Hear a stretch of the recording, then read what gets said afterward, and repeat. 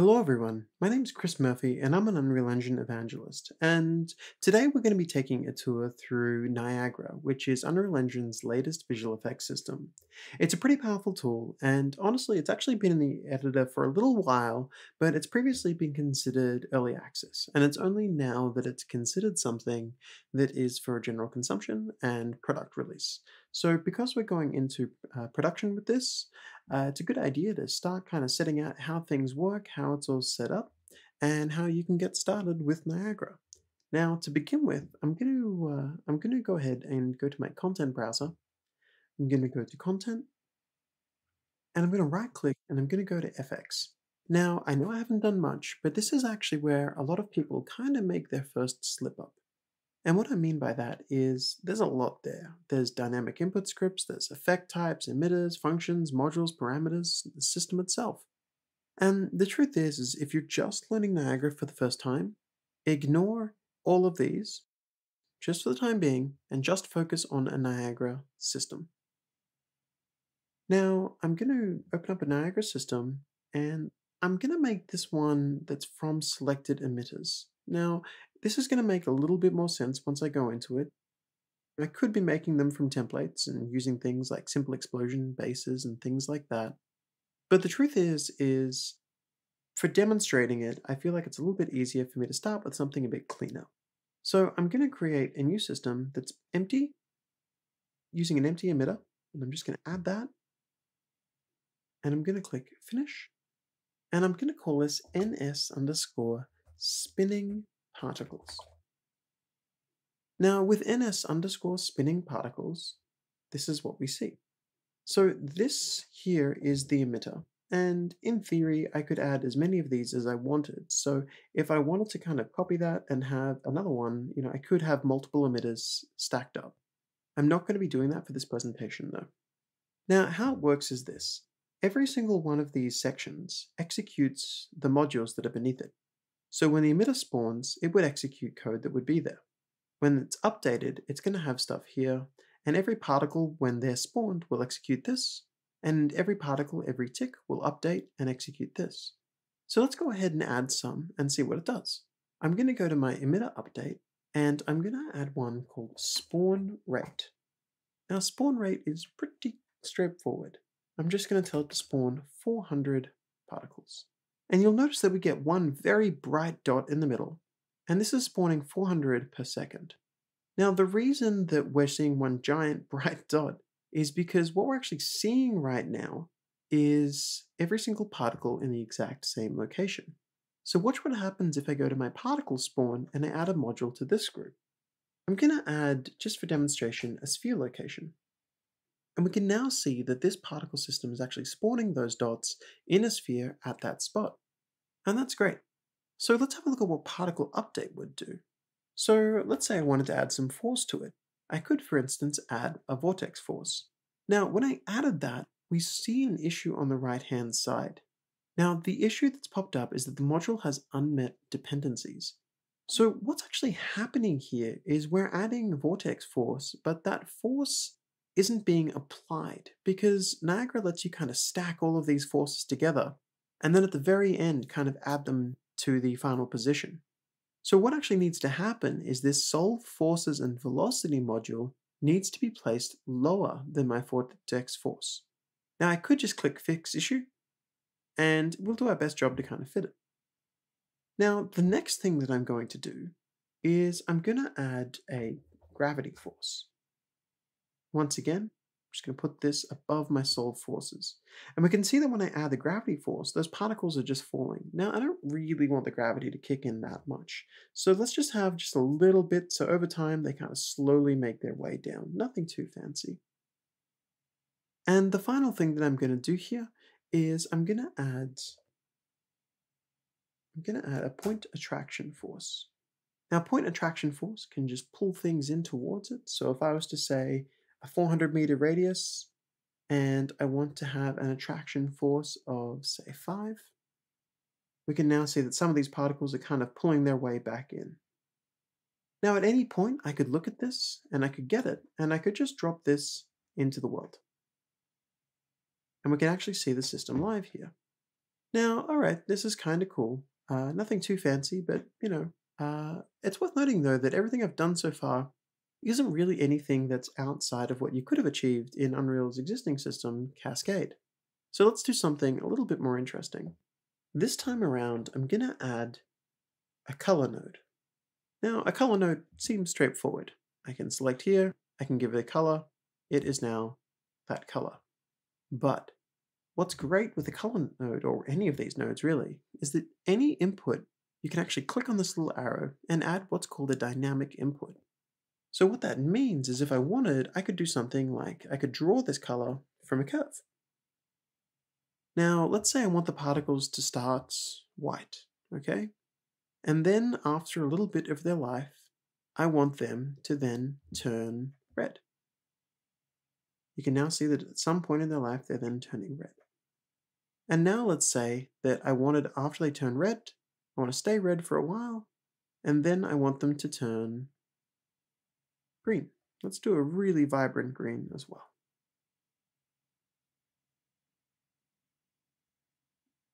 Now, if I go back into the world, we can see that they start red, and after a bit of time, they eventually come out this.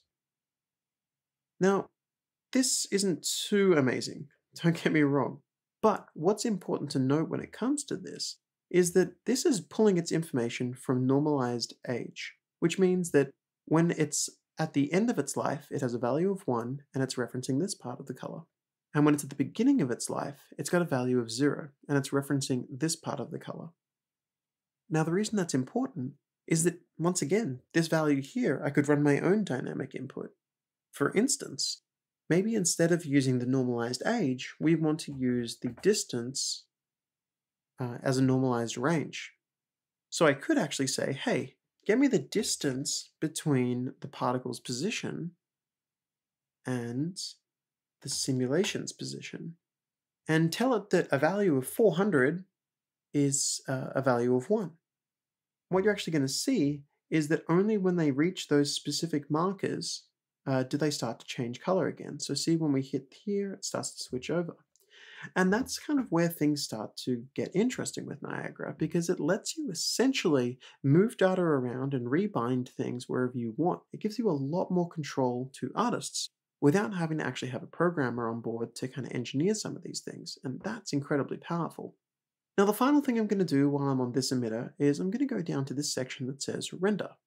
And I'm going to point out that we actually can add extra renderers. So these, with the sprite renderer, we're rendering little dots in space, okay? But what I actually want to do here is I would love to render a light so that every single particle pulling the same information at the end, but now these particles are kind of having their own little rave out here. So this is working well, but I want to put this particle system over here, and it's time for me to start doing something a little bit more interesting. So let's go look for Crunch. Here he is. So Crunch is kind of stuck in this area. We have a cage all around him. So what I would love to do is I would love to use Niagara combined with the material editor in Unreal Engine to actually go ahead and make him dissolve through the fence so that he can turn into little nanoparticles whenever he reaches the fence and then reform on either side. So I think that effect is going to be reasonably straightforward. So let's go ahead and punch that out now. I'm going to close down my spinning particles, and I'm going to create another effect. Once again, it's a Niagara system. It's going to be using a standard boilerplate empty emitter to start with, and I'm going to call this ns underscore dissolve effects. Now for ns dissolve effects, what I need to do is start the same way. I need to add a spawn rate. And my spawn rate is going to have a value of something a bit higher this time. Let's do 80,000. Now, I've set it to 80,000, and you're probably like, "But Chris, my performance, why?" And there could be some performance issue there, but we can get around that pretty quickly by just, instead of having this on the CPU, setting it to be on the GPU. And when we set it to be on the GPU, I'm also going to give it fixed bounds. Now, I'm not really going to get into this. Suffice to say that when an emitter exists on the GPU, the engine doesn't actually know how big the emitter is. So what you need to do is basically hard code in the rough size of that so that it doesn't cull at inappropriate times. Anyway, that's now set to be a GPU emitter.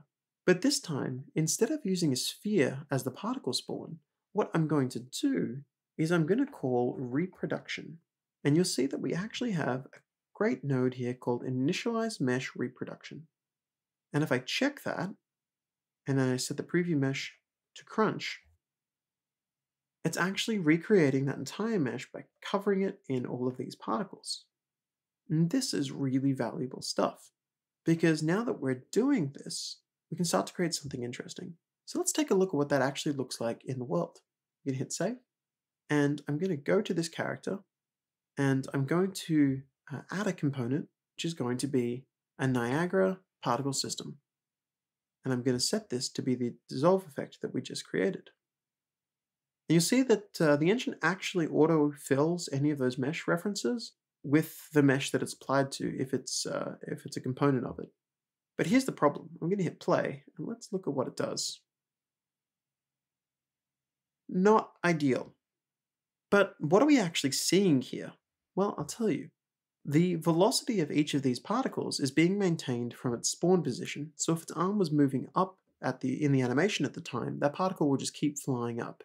Now fortunately, we have a great way of maintaining it, and that is that we can just type update and add an update mesh reproduction to our particle update loop. And again, I'm going to select this. Now for anyone that's following at home, it's worth noting that if you have any issues at this point, it's potentially because you may be getting an error that says that this mesh needs CPU access. And there should be a little checkbox for you to check that just says enable CPU access on the mesh. Anyway, now that we have this going on, let's look at what's happening. If I hit play, we can now see that those particles are actually adhering to the surface of crunch. Great. So the next thing for me to do is to get crunch and get these particles actually properly reproducing the aesthetic of crunch. So we need them to actually have the same texture as the model that's beneath them. And that's actually pretty easy too. It just involves us creating our own material. And I could right click and create my own this way, but what I think might be a better idea for me to do is to instead just grab the existing crunch material and use that as a reference. So I'm going to get that and I'm going to duplicate it. And I'm just going to call it crunch underscore Niagara underscore mat. Now crunch Niagara mat, I'm just going to call an extra node. So this is the material that we have set up for crunch. It's very straightforward for this asset. And I'm just going to connect this here. So what this material function does is it gets the particle mesh UVs of the specific area of crunch that we're looking at. And it tells these textures to show that part of crunch. Now the next thing that I'm going to do is this section down here that says modulate mesh normals. Now all I need to do is multiply the normal by this value. I'm just going to plug that in. Okay. And now this would get us mostly set up, but we are going to have a couple of issues here. So I'm going to hit apply and I'll show you what those issues are, and then we'll come back and we'll correct them. So I've hit apply, and now inside of here, set that to crunch. I'm going to go to my sprite, and I'm going to set this to be the crunch Niagara material that we just created. And we can see that it's compiling a Niagara version for the first time, so we'll give it just a minute to continue. Now, here's the first couple of issues that we can see. First off, they're all squares, and I would like to fix that. Next off, they're not actually adhering to the angle of the character that we're looking at. Those squares are always facing us. Now fortunately, that's actually pretty easy for us to solve. All I need to do is click on the sprite renderer and tell the alignment to be custom, since it's automatically being set by update mesh, and to set the facing mode to custom as well. And you'll see that they're now actually wrapping themselves around correctly. Cool, so with that done, the next thing that I want to do is I want to start getting these to no longer be squared. Fortunately, I can add a node to the material editor called Radial Gradient Exponential. And if we look at that, we can see that it's just a white circle that fades to black at the edges. And that's great, because what we're going to be doing is we're going to be getting that. And I'm going to do a little technique that I'd like to do, which is multiplying the value by 2 and then subtracting a texture from it. And that's going to give me a bit of a noisy edge. And I'll show you what that looks like. So the existing version that we have when it's just a radial looks like that. But when we subtract the edges from it, we end up with something that looks like that. Now I'm going to get this value and I'm going to multiply it against particle color. So for anyone that's unfamiliar with it, particle color is a way of feeding in the color data from a Niagara or a cascade system into a material. So I'm just going to say if you modify the alpha channel, modify that. At which point I'm going to saturate it, which is clamping it between 0 and 1, because I never want to go above 1 or below 0. And then I'm going to get this and I'm going to add a dither temporal AA. This is a nice little technique that means if you have a masked asset, it will actually blend in the mask areas without using translucency. Nice little tip, and it works pretty well. So I've plugged this all in, and the last thing to do is just plug the emissive color into that. Okay. Now I'm going to hit apply, and we're going to go back to crunch and look at what he looks like back in the dissolve effect. All right. So that may not look like it's working, but it actually is. The trick is that this initialized particle node is setting the default color to white. And I'm just going to turn that back down to black so that it's the underlying diffuse. And that's working. We've now got the character able to be reproduced in particles. So this is good, this is fine, this is working. But what I would like to do is one other thing on this, which is I'm going to set this particle to be two-sided. Now, with this character set up, and all of the particles set to two-sided so that they're correctly rendering, the next thing that I would like to do is I like to set this up so that the underlying material for crunch goes invisible whenever it touches a wall. Because what we're going to do is make crunch go invisible when he touches a wall and make the particles around the invisible area scatter and look like they're the bits that are flying around. And that's actually pretty easy to do. All I need to do is open up crunch's material, and we're going to access something called distance to nearest surface. Now, distance to nearest surface is a really useful little node, but it's worth noting that it's only available if you have distance fields enabled. So you need to have generate mesh distance fields enabled. Now, I've got this set up, and what I'm going to do is I'm going to get the distance to the nearest surface, but I want to fade depending on the distance to the nearest surface. And I want to have a band around me that stays a certain color before it fades. So it kind of stays black before it fades to white. So to do that, it's actually pretty straightforward. Let's say you have something that is 50 units away from you, and you want to have a 30 centimeter band of the same color and a 20 centimeter distance fade. All you actually would need to do is subtract 30 and then divide it by 20, because 50 minus 30 is going to be 20, and then 20 divided by 20 is going to be a value of 1. So that kind of, that basic math there is a really useful design pattern. I use it really frequently. But let's look at what we're doing here. I'm going to subtract 20, I'm going to divide it by 30, I'm going to hit Q to align the nodes, and then what I'm going to do is I'm going to saturate it so that nothing is below 0 or above 1, and then I'm going to run this node called dither temporal AA. And we're going to do the exact same as before, where I plug it into mask. I'm going to set this to be a masked particle. And now if I hit apply, let's go look at what crunch now looks like in the world once this shader has finished compiling. Let's bring this character over here.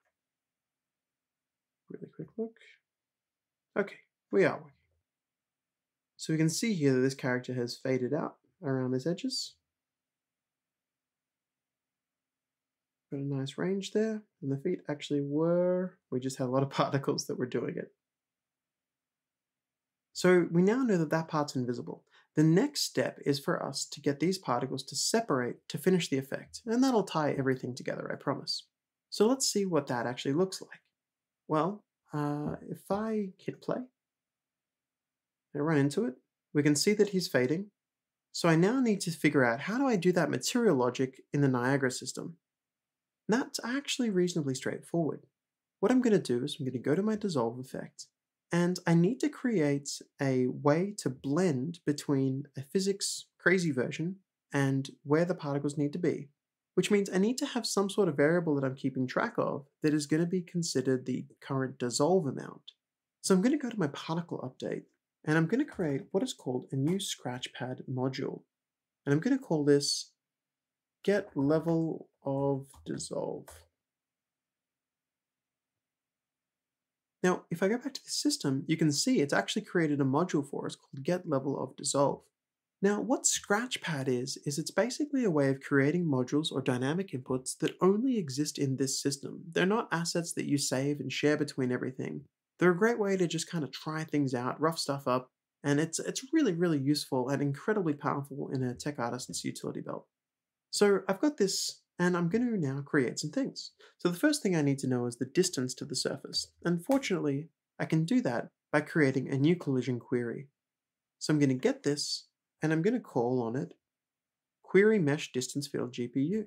And you'll see that this function is actually very similar. So I'm just going to pull that across.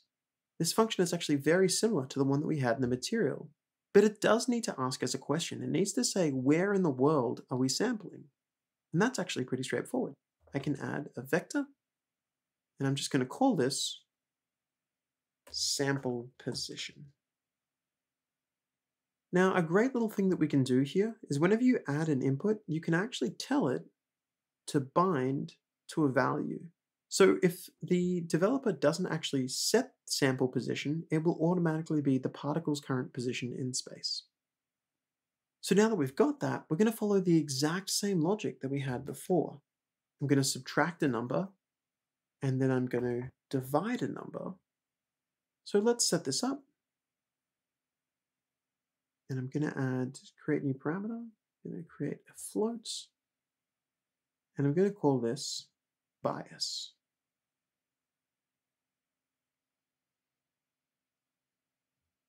And I'm going to add another float. And I'm going to call this one distance.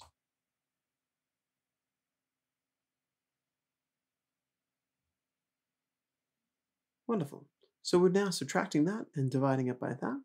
So with that in mind, all I need to do is what I did before, which is to clamp them so that we don't go above 1 or below 0.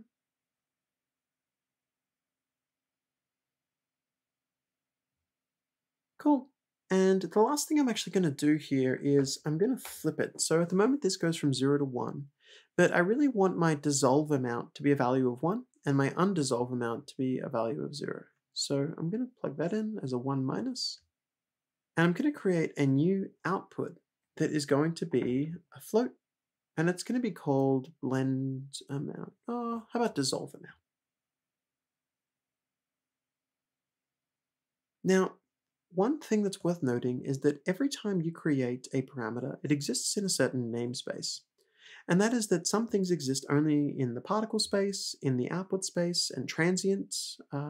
In this situation, we want to make sure that this information that we're setting is an output, which means that it's going to be something that other modules can actually access the information that this created. So I've now got this, and I'm going to set the same values as before of 20 and 30. So 20 and 30. You'll see sometimes that when you first create a collision query, it has a script value. I'm just going to click that, which will automatically reset it. And in theory, that should be all we need for the level of dissolve. So if I was to go to this now, and I now need to blend the values. So how do we do that? Well, the first thing I'm going to do is quickly correct something. The moment whenever we have this solve forces and velocity, its information is essentially getting overridden by this update mesh reproduction. So I'm going to disable this value called write to intrinsic properties and just keep the mesh reproduction itself. Now the next thing that I'm going to do is I'm going to create a lerp which will blend this information with this information according to this information. And that's really straightforward because first off we need the alpha, and the alpha is the dissolve amount, and you'll see the value that we just created is available for us. Now the next thing is the position. So we've got to think to ourselves, well, okay, what positions do we want? When there's no dissolve, then we want the update mesh position. And when there is a dissolve, we want to get the information that we didn't apply, but we did still calculate from the solve forces and velocity node. Now I'm going to do the same thing with the velocity down the bottom, and that is I'm going to say, hey, when the value is 0, I want you to be the update velocity. And when you are the velocity, I want you to have the solve forces velocity. And with those in place, I'm just going to add one tiny little thing to get a bit more chaos going on. And that is that I'm going to add the vortex velocity to all the way up here. Put it on a very low number, thinking like 20. Cool. Now, I'm going to hit compile and save. Now, I'll give it just a second. Now, this may not look like it's doing much, but if you check out those feet, which are very close to the surface, they're dissolving into particles. And if I was to walk into here, we can see that this character is now splitting out into particles at that location. And if we focus on it, we can actually see that we can see through the character at the locations that he's pulling apart. So that's kind of cool. You know, we're getting somewhere. The last little thing that I'd love to do to finish off this effect, though, is to once again add the color. So I'm going to get the color, and I'm going to add a curve. So the color from curve, once again, instead of using the normalized value, I'm going to do something different. I think it'd be great if we looked at the dissolve amount, and we told these particles that when you are 0% dissolved, I want you to be black. So I want you to be completely invisible. And I want your emissive to be black as well. As you start to dissolve and fade away, I still want it to be black, but at some point, I would love for these particles to appear, and then let's flash them a color. Let's go like a really bright green.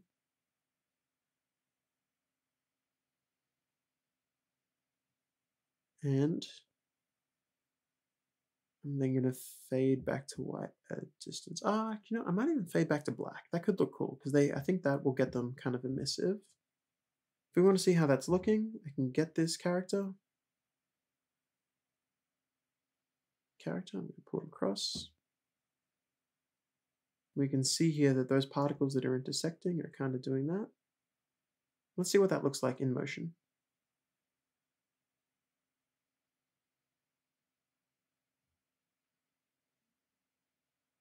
May have gone a bit overboard on the brightness value there, so I might just dial that back just a little bit.